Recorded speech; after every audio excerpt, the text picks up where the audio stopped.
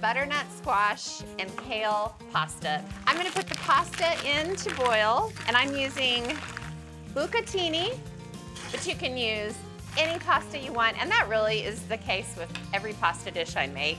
Just walk into your pantry or open your pantry door, look at the pasta possibilities. You can even put a blindfold on and just pick one. That's how versatile this recipe is. So I just added some pancetta to a skillet with olive oil and butter.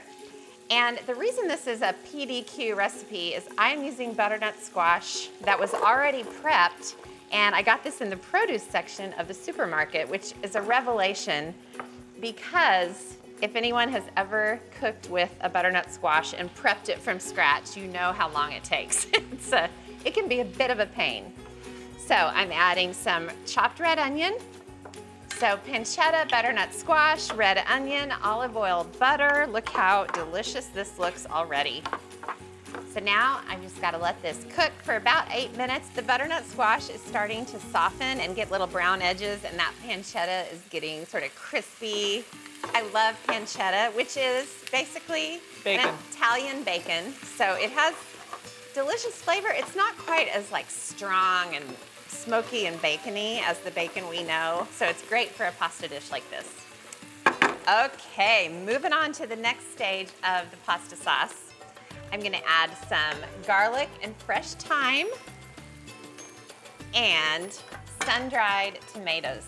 I love this sauce because it's not heavy, but it does have a lot of wonderful, luscious ingredients. Look at that, how yummy. So now the next little stage of ingredients, bagged kale. This has already been torn, washed, loved on, hugged, so it's ready to go. And then I'm gonna go ahead and add Parmesan cheese on top of the kale. I'm gonna save a little bit for the top, for the garnish, as we like to say in the Drummond Ranch kitchen. Okay, so Paigey, as you can see, the kale is kind of starting to wilt a little bit. But what I love about kale is it doesn't really wilt very fast. Like if you use spinach, you just have basically a couple minutes before it really wilts. So the pasta goes in. Oh, I forgot to add wine. Yeah, I was wondering. I'm just gonna add it now because there's no way I'm gonna let this go. Listen. Ooh. It's the sound of sin and deliciousness right there. And then I'm gonna add pasta water.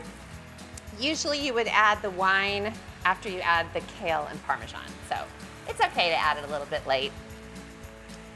Better late than never, right guys? That's right. Okay, so now I'm gonna turn the heat down and start stirring this together. And you still wanna cook it a little bit so that wine and pasta water kind of starts to thicken. And look, oh my word.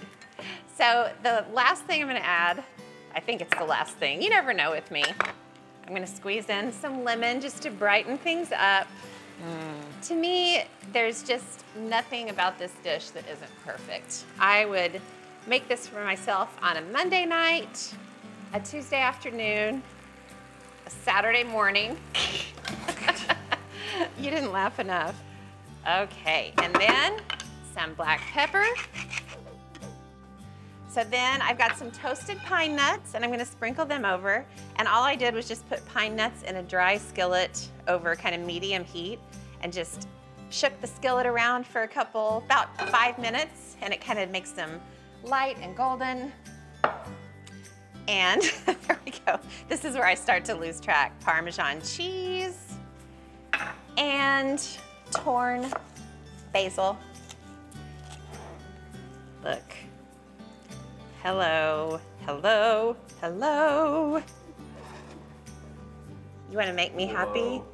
Just make me this any day of the week.